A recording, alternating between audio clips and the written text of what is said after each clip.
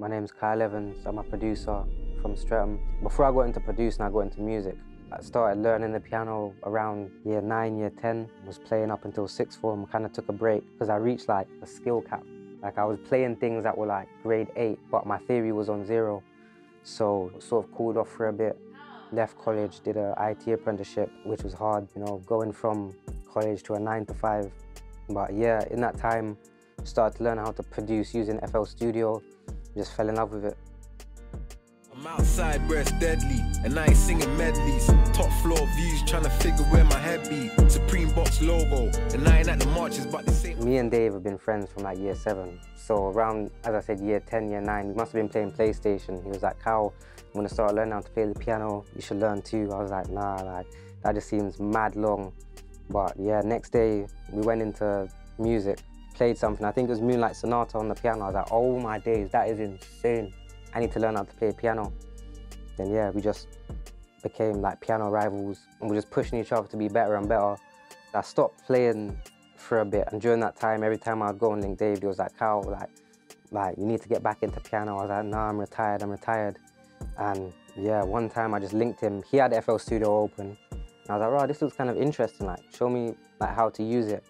And in the next few days, we ended up making Attitude together, which was my first release essentially. And yeah, as I said, from learning it, I would go and link him until I got it myself. Sometimes I have something, I bring it to him, like Psycho, for example. I had something, brought it to him, like just went in whatever direction that we went through and changed it how we wanted to, like to suit his vocals. With Rule of 2, he just hit me like, yeah, could you sample this Braveheart theme for me and Youngs Teflon track? And just for some context, the sample that's in Rule of 2 is one of the first songs me and him learned on piano together. And we also was listening to Youngs Teflon at the time, so it's quite poetic, so to speak. When we play piano, we both have just different ears of like how something should resolve or how a chord progression should move or a melody. Yeah, and we also are more comfortable with different keys, for example. So yeah, you'll get different things out of each of us if you ask us to play piano. When we come together, obviously you get the best of both worlds, I guess. This wasn't actually the first time that I technically worked with Youngs Teflon. When we was making the Top Boy soundtrack, me and him made a track, crazy track, but that's just there now, collecting dust as it goes. But yeah, the song I made with Avelino did come out, so we love to see it. Also got a little sync in the show as well, which we love to see also. I sent like a rough version with the bagpipes in, instead of getting it instead of the violin, and I think that's what they wrote to and recorded to. I don't think I was at the studio at the time, and then just worked on it. Essentially just remade the whole beat, and to make something like such a big track is beautiful to see.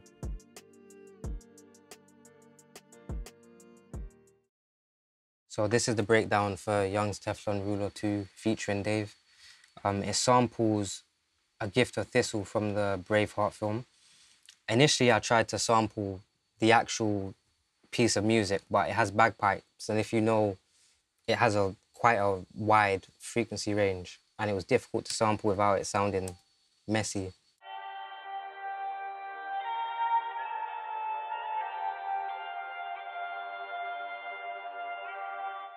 I wanted to get a clean sound for it, so I got it replayed on the violin.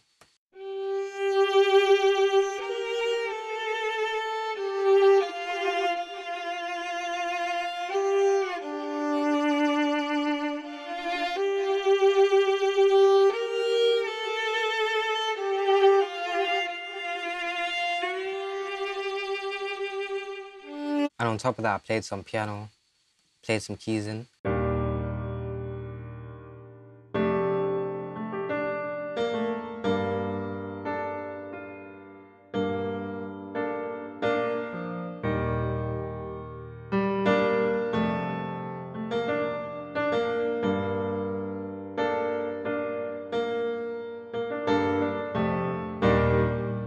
The piano's Contact, the Grandeur, it's been my go-to for a long time. Really like the sound, quite realistic sounding piano. Just feels nice to play. With just some EQ, take out some of the low end, and some reverb. I'm pretty sure in a later project file I added some more effects onto it though. I think some RC20 to add some width and got a little bit of a subtle crystallizer on the violin, kind of like a delay, but it reverses the delayed parts. Can add quite a nice sound to strings, guitar, anything ambient really. And also put a pad underneath to just fill it out a bit more.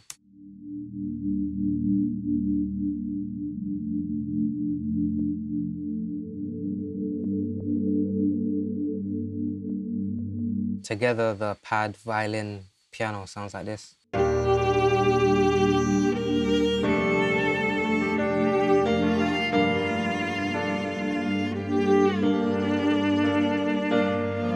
And next I did the drums. We got a simple rap beat.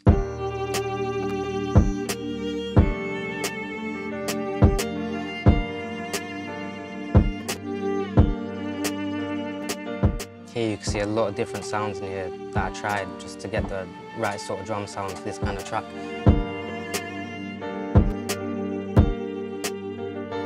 Even experimented with the 808, as you can see here, but I ended up going for a sub bass.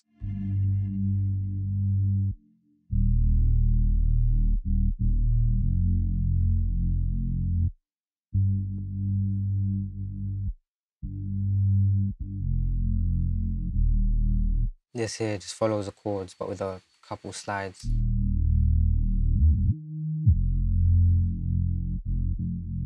And the hats.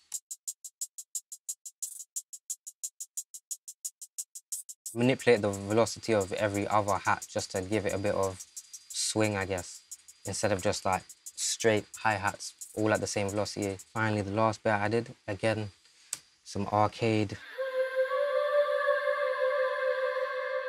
I really like ambient vocals for just adding a bit of variation in different sections, filling some space. Also, it's good for this type of beat, well, any emotional beat really, altogether.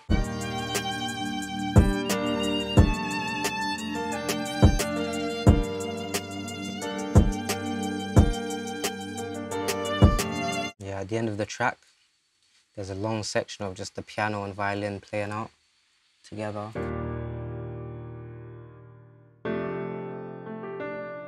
This is probably one of the only tracks where I've been able to just play like a mad, complicated piano line. Even though this one could be more complicated, but it was nice to just play and not like tone it back too much.